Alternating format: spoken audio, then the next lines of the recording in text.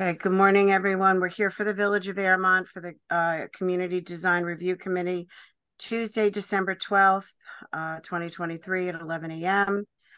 The first agenda item is Brookside Storage, 166, 184, and 188, Route 59. It's for warehouse storage facilities, and it's a revision of the preliminary site plan that had been before the planning board as a workshop, and they made some changes, which I'm sure they will go over. Good morning. Morning. Oh, Morning. Ron. Hi, Dave. How are you? Good. Too. Okay. Want me to go, Paul?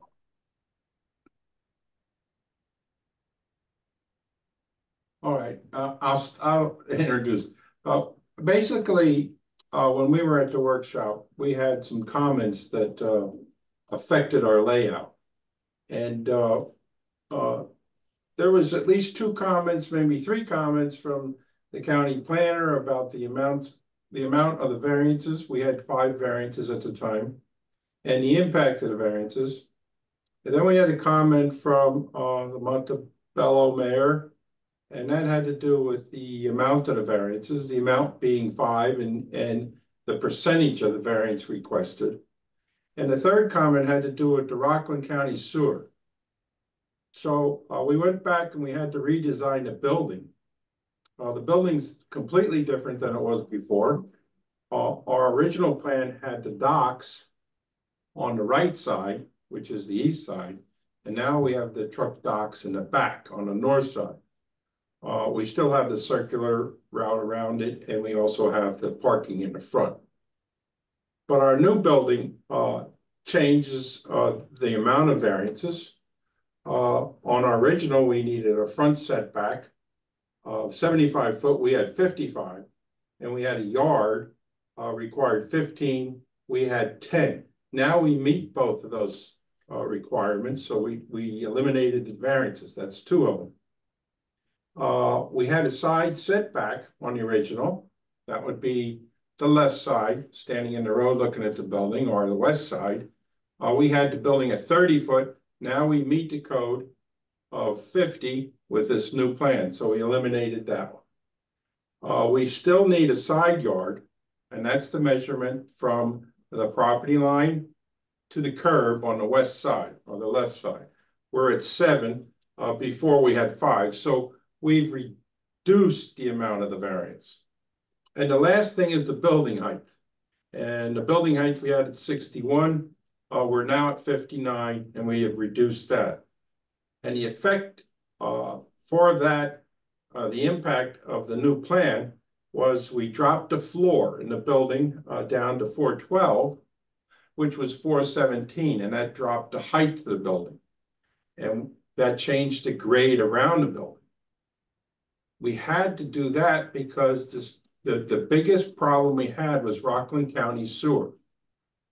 Through the middle of the plan and through the middle of the proposed building is a 16-inch sewer main.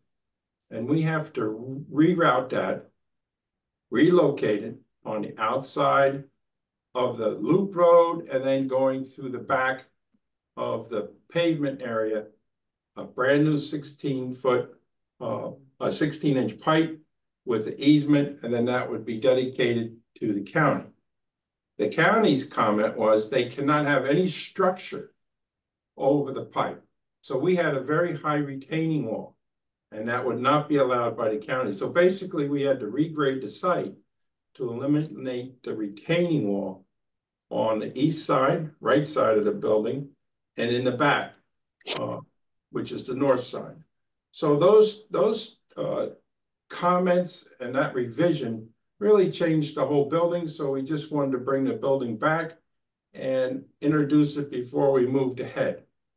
Though the comments also did a major change to the building in size. The original building was 93,000 square foot plus, and this one's going to be 81,000 square foot plus. So we lost 10,000 square foot of the building, some through variance and then some through design. It's still the same basic layout, and because of those changes, we thought it'd be best to come back to CDRC.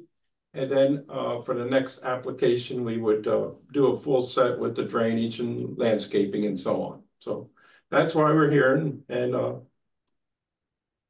we're ready for your comments or any kind of questions.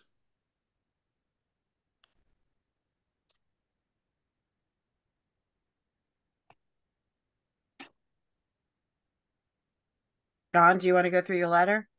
Sure.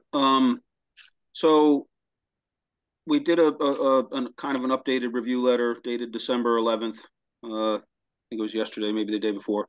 And so a lot of the comments, obviously, since you're now back to kind of a concept plan or for the future that don't really apply now, but we kind of kept them in there so that moving forward, I don't lose track of what's been addressed and what hasn't. So in light of the fact that a number of variances have been eliminated by redoing a smaller scale plan, we think that is a much better plan than the previous plan.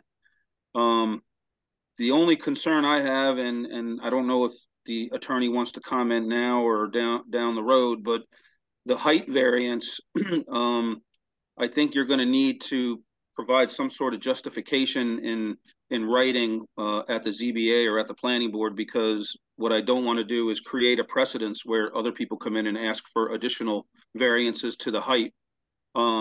So I think it's important that at some point in time we have a distinctive, real reason why this particular building is entitled to a height variance in lieu of, say, another building down the road. That being said, most of my planning comments just reiterate the fact that this is a type 1 action. We got to do a circulation notice of intent, and architectural review committee, compliance with adjoining village comments, and some traffic engineer comments. We do need a traffic study. I don't know if we ever did one or if it ever got to the DOT or whether you're just coming back. But we're going to definitely need that because there's a lot of truck traffic coming in and out and so forth. And moving on to the engineering comments, most of them pertain to the fact that now that we're back to a concept plan, that a full SWIP is required. I'm sure this is all standard stuff for you guys, but we're back to a kind of a concept plan. But I left them in there. Water and sewer and grading plans and erosion sediment control plans, retaining wall design.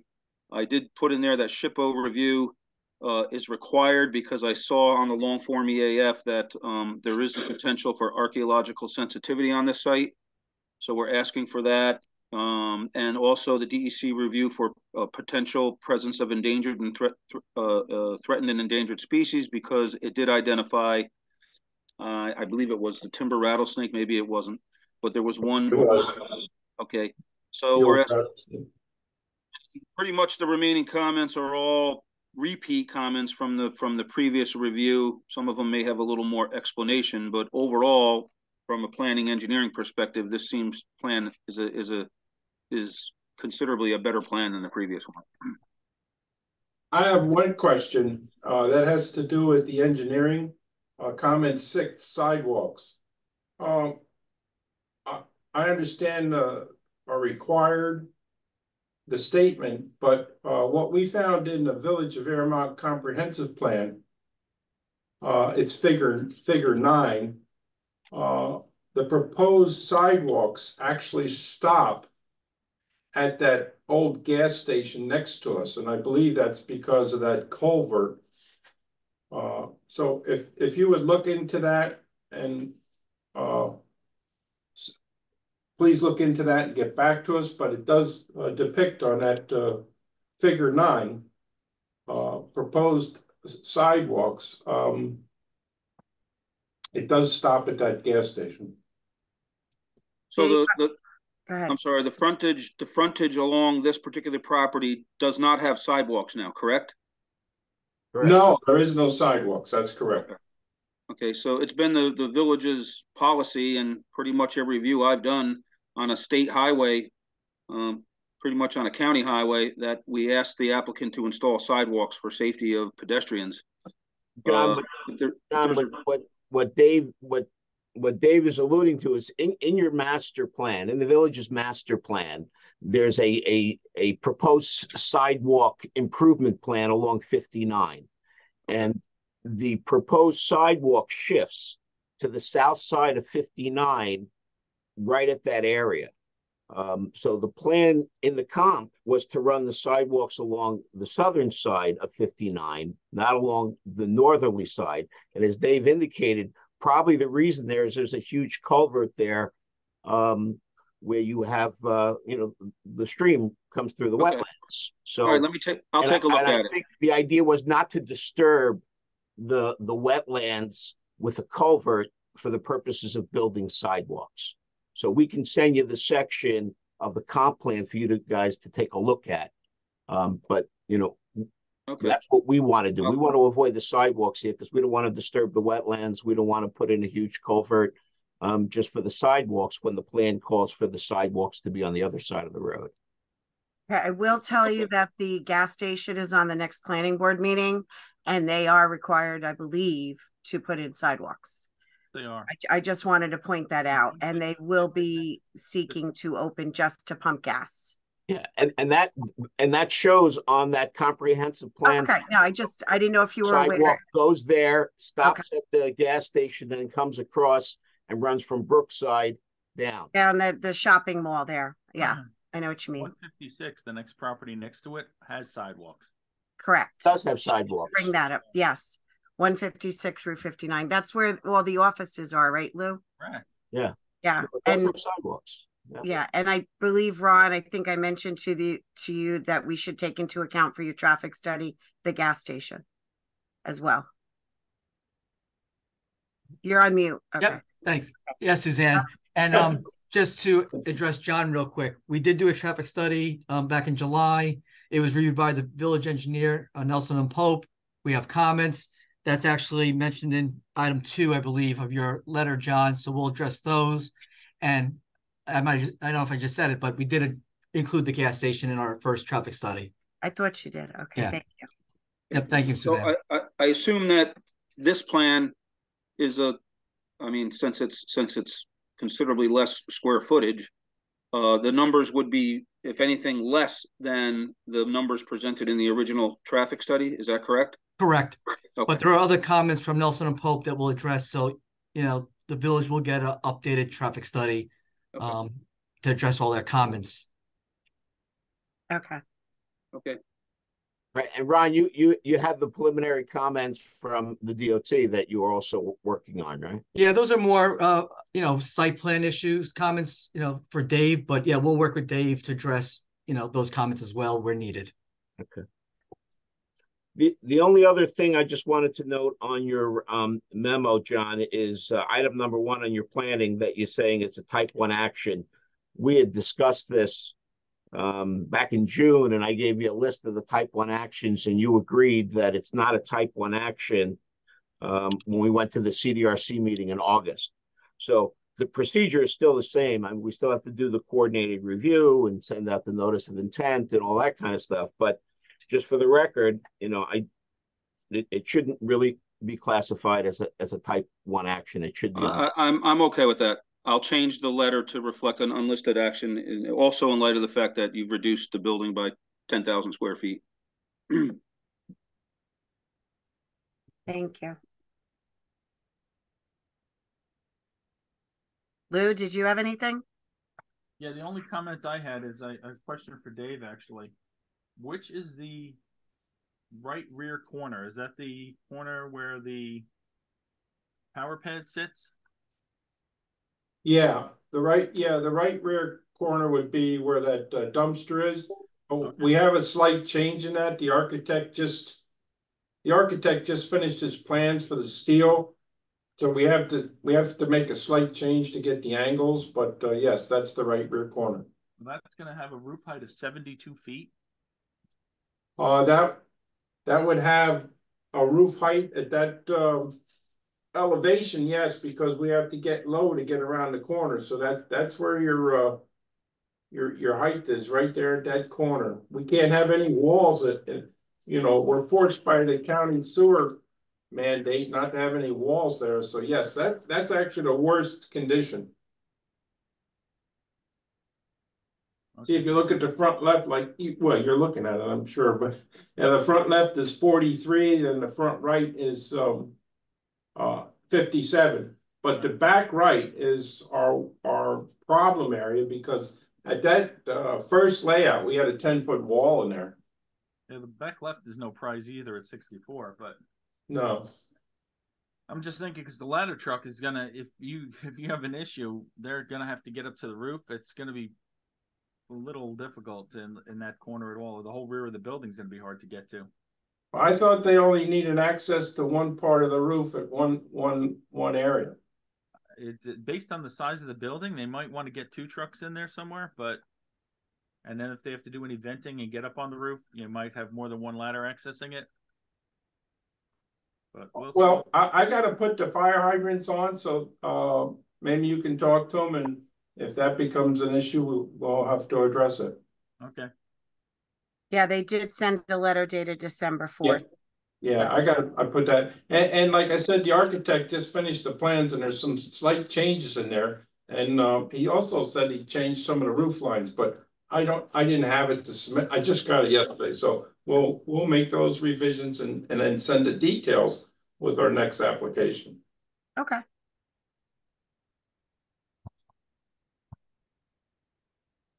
But we're still back kind of at a concept plan, so we're going to need more detail. I'm fairly certain that the board that this needs to come back to another CDRC meeting. Well, we'll make the changes, and wherever you put us, we'll show up. Okay. Sounds good. Anything else for anybody?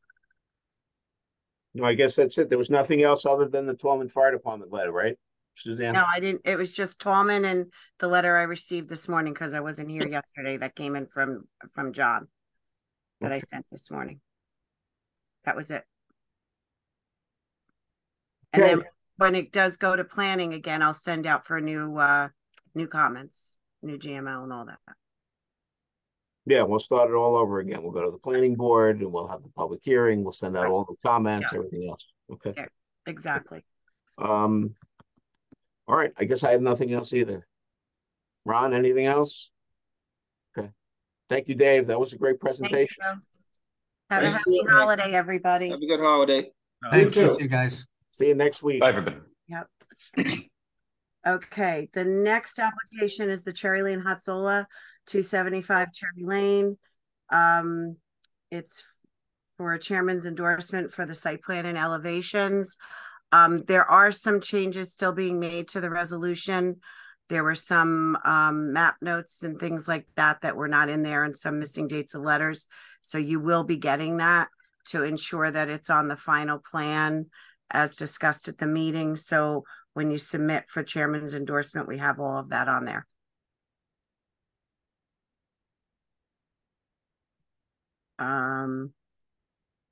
John, if you want to go over your letter. Yeah, these are just the remaining things I have.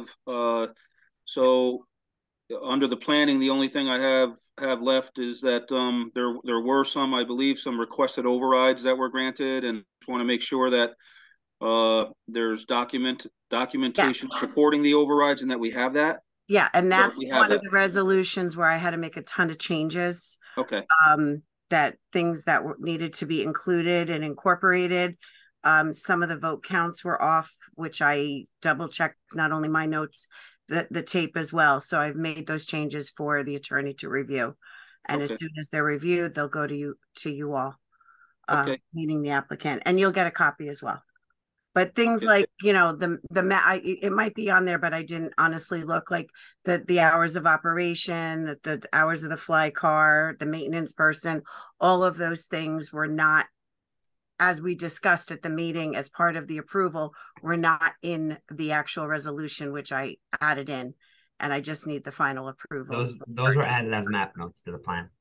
Yes, right. And then I'll need, when all of that is all done, I'll need 7 original sets, which I'll stamp, and then you can have the owner sign of the property, and then I'll have the chairperson sign, planning board chairperson. Okay. John, you want to So, go through yeah, so then the only other comments I had, and that's pretty much, this is probably the fifth time it's on the plan, is we do need infiltration testing. I believe the engineer gave a kind of a projected or a potential infiltration test and did his chambers based on that. But the actual infiltration test has not been done. We just had one where later on it was determined that the infiltration, that the soil is poor, and it involved a complete engineering redesign and having to come back before the board. And so in order to avoid that, I want to make sure that the site is capable of infiltration, because that's what's proposed on the plan. So yeah, we'll schedule it. Do you want to witness it, or I do not want to witness it. So if your engineer is comfortable with it, Well, I'm okay with it. Whether or not the building department, the engineer contact the building does department. witness. Lincoln Tully will witness. Lincoln Tully will. Okay, fine. So we'll schedule with Tequila. Sure, no problem. And John, actually, that particular applicant you just spoke of requested maybe that it's in the village's best procedural way to do the infiltration testing early on rather than after an approval's done and then they go to build. Okay. So that this doesn't happen again to someone else. I don't know how you make that happen as part of your comments in the beginning or what, but he just said, you know, you got an approval almost 3 years ago and he didn't know there was an issue until they went to start to build. And that's why if we do it earlier, we won't have this problem again and have to either go back. So that's usually why this is usually done at building permit stage, because it's part of the building permit review. Yeah, yes, I understand that, but I think that what he is saying is to do it earlier so that you don't have to build right away once you get an approval. You have 3 years to do so, but at least that stage of that portion is done so that if something needs to be redesigned, it's in the planning stage and you don't have to come back and do all your approvals again, go to CDRC and planning. That's what he's saying. Right. And it's you don't want to have to go through all that, because you really want to make sure that you have your your system, your soils are capable of providing infiltration, because it can completely change your design and could potentially send you back to the like Suzanne said, back to the whole process, condensed process, but nonetheless unnecessary time spent trying to reapprove a project as a result of not having any infiltration. So you definitely want to get it done now. Will do. No problem. 2 and 3 are just comments pertaining to the now I did see there was a kind of a maintenance schedule, but I didn't see an actual agreement. Well, and there's also a bond that's required. Right. So typically, John, I ask everybody to do Schedule A for you to review that you're satisfied with Schedule A. Once you are and you assign the escrow amount, then they give me the completed agreement with the escrow amount and the final Schedule A, as long as you're not making any changes to it. And then they give me the original notarized. I have the mayor sign it and his signature notarized. And then I give it back to the applicant's representatives. They get it filed with the county and give us proof of filing. Okay, so I'm okay with the schedule. Okay. The maintenance bond has to be provided. I provided the number. Right. And then so I'll let the attorney polish off the actual signature and all that stuff with the agreement. Comment 3, I'm adding some changes to the cost estimate. Some of the numbers are low, so I'm asking for those numbers to be changed and resent. Okay. That's all I got. I do have a question. Is your applicant planning on returning for the sign? Are you going forward with the sign? Okay. Yes. I just didn't know. That's why I was asking. We decided just to wait for this to be done. Yeah. I understand. Okay. And then we just have to go through the same process, unfortunately, just for the sign. Yeah. As long as you're aware. Okay. Lou, did you have anything? Chris? No? Okay. Great. Thank you all. That's it. All right. Thank you, everyone. Have a happy holiday to you. Thanks. And your okay. Thank you. You too, everybody. Bye-bye. Bye-bye. Bye. Bye-bye.